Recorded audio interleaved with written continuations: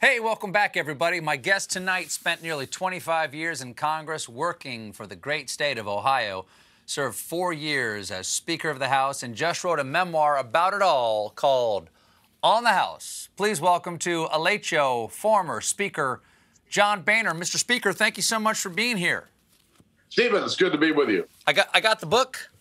I got my own drink here. I got a little Weller 12 bourbon. What you got? Anything right there? I've got a little Cabernet right here.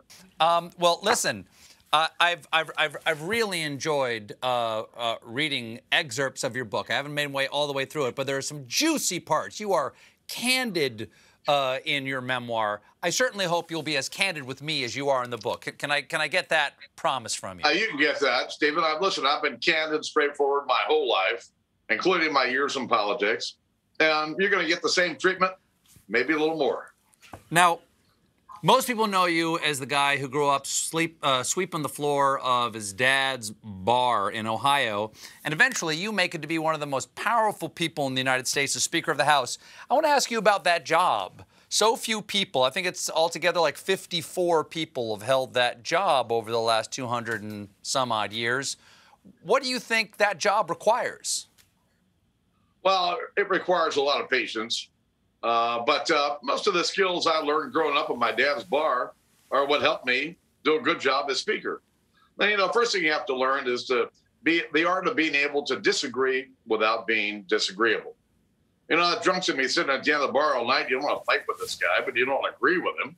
So you got to find a way to disagree without being disagreeable. Really helped me in politics. Second lesson is you have to learn to deal with every jackass that walks in the door. Trust me, these are the two skills that helped me most when I was Speaker of the House. I definitely want to get to some of those jackasses in just a moment. But who do you think has done a good job as Speaker over the years? Who do you admire in that respect? I think most everybody who has risen to that job has done a pretty good job. Whether it was Newt Gingrich or Nancy Pelosi, these people did a nice job as Speaker. It's a tough job. You got 435 members, all independently elected, owe you nothing, and you're trying to help move them to do good things on behalf of the country. That owe you nothing thing is kind of interesting to me. How do you corral people who don't have any particularly loyalty to you as the Speaker? Because they all got to answer to their constituents. You said in 2011, when you were elected to the top job, you became the, quote, mayor of Crazy Town. I remember living in downtown Crazy Town starting around 2010. What do you mean by that? Do you think you could tame the crazies?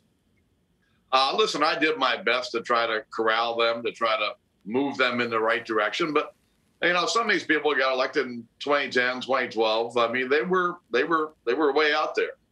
But the American people sent them there, and I had to do my best with what I was dealt. I've always believed that you got to play the cards you were dealt. And every morning I'd wake up and I kept looking to have 5 aces. Still haven't gotten 5 aces any morning. But you got to play the cards you're dealt, and I played them as best I could. I haven't played a lot of poker, sir, but if you get 5 aces, somebody's cheating. You're hard on Ted Cruz in this book. You mean Lucifer? You mean Lucifer in the flesh? Yes, and that's a lot of flesh for Lucifer to fill out there. In the audiobook, you say, do we have this? Do we have this audio? Can we play this, Jim? Take it from me. You'll never know where you'll end up. That's freedom. I'll raise a glass to that any day. P.S.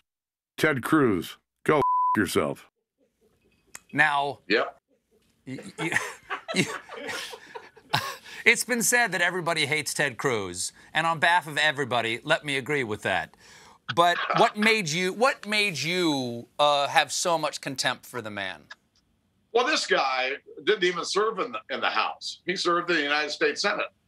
And he didn't do anything in the Senate except make noise and come over to the House side and stir up some of my more conservative members. I don't know if I call them conservative, some of my knuckleheads, into doing things that made no sense whatsoever. Such as? Like what? Such as the government shutdown in 2013 would be the prime example. Sure. I told them for months, this is the dumbest thing I've ever heard of. They're going to shut down the government to get rid of Obamacare. Now, Barack Obama's president, Harry Reid's the majority leader in the Senate. They were never, ever going to go there. Ted Cruz and these knuckleheads were setting us up to shut the government down. And I kept telling members, this makes no sense. But in the book, there's a favorite Boehnerism in there, and that is a leader without followers is just a man taking a walk. And next thing I know, all my troops are going to my right. And as the leader, I've got no choice but to jump out in front of them and to be their leader. But it was one of the dumber things I've ever seen. Anyway, Ted Cruz was the mastermind behind this plan. And so he's really the only person in the book I really take to task, and I take him to task. Now, why do you think that you were going for a walk? Why do you think that your own party jumped so far in a crazy direction? I'm not saying it's necessarily your responsibility, but it was certainly while you were a member of member of the leadership of your own party. Do you see an inflection point within the party where they started to go so crazy right? Well, listen, we were just at the beginning of we had the internet, but all the social media stuff was just starting to come on to the scene. But we had talk radio, mostly conservative. All these cable news channels, all they did were politics all night.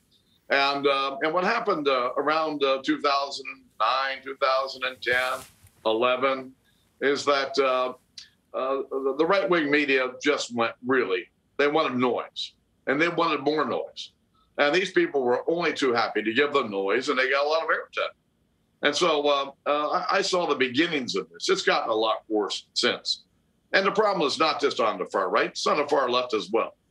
People who get elected know how to use social media, know how to use talk radio and the cable people to build their brand, if you will. They're noisemakers.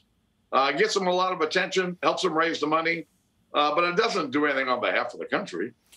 Well, let me just, for a moment, I'll accept your premise that both sides do this, though I think that the Republicans have gotten better at having a media arm that helps inflate their worst instincts than the Democrats do. But if both sides do that, how come Nancy Pelosi can corral her crazies and you can't corral yours? Well, she's done, frankly, a better job of holding her party together. I've watched it over the 30 years that I've been around Congress. Democrats are always more willing to stick together than Republicans are. Well, wait a second. I don't think that's true. The Republicans have a monolithic quality, and the Democrats are always a coalition of diverse interests. Republicans tend to be more independent-minded than Democrats. I've just seen it over the years. And anyway, but Pelosi's done a pretty good job of holding them together thus far. All right. Let's talk about January 6th, an incredibly heartbreaking day that none of us ever thought we would see. You wrote that Donald Trump incited that bloody insurrection, and the legislative terrorism that I'd witnessed as Speaker had now encouraged actual terrorism. So, logically, aren't you saying that Donald Trump is a political terrorist? No, I don't need to describe words to him, but I just thought that what he was saying before the election about they're going to steal the election, and then after the election, claiming the election was stolen without ever providing 1 ounce of evidence. I kept looking, where's the evidence? And as someone who voted for Donald Trump, I've got to tell you, I felt abused. The loyalty and trust of his supporters, and here he is lying to them about the outcome of the election. All of that tended to incite an awful lot of people to show up on January 6th. And then this demonstration got taken over by some real whack jobs who turned it into some really serious violence. Do you think Biden has any hope of getting people to compromise? Since you write in the book that for many of the Republicans, it's not about principle, it's about chaos. Can you negotiate with agents of chaos? Well, listen, Stephen, governing in America, as divided as it is very difficult. And frankly, both parties are being held hostage by the loudest voices in their parties. And as a result, it's going to be really, really tough. If Joe Biden were to sit down with Mitch McConnell and begin to work out something on infrastructure, the right would crucify McConnell. And frankly, the left would crucify Biden. And so, God bless him. There's a way to get there, but it's going to take a lot of courage on behalf of the leaders to do it.